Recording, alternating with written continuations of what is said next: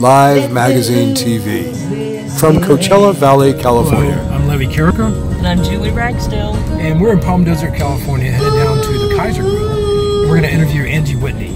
Angie formed a group called the New Horizons, which later became the backup singers for the Spinners. Let's take a look.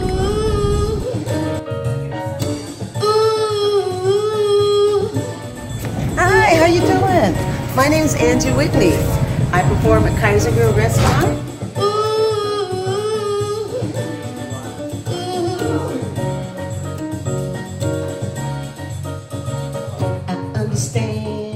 Well, hey there everybody, my name is Jody Dietl. This is Tim Gleason, Jody Levinson, and David Marvel, and we are an artist collective here in Palm Springs.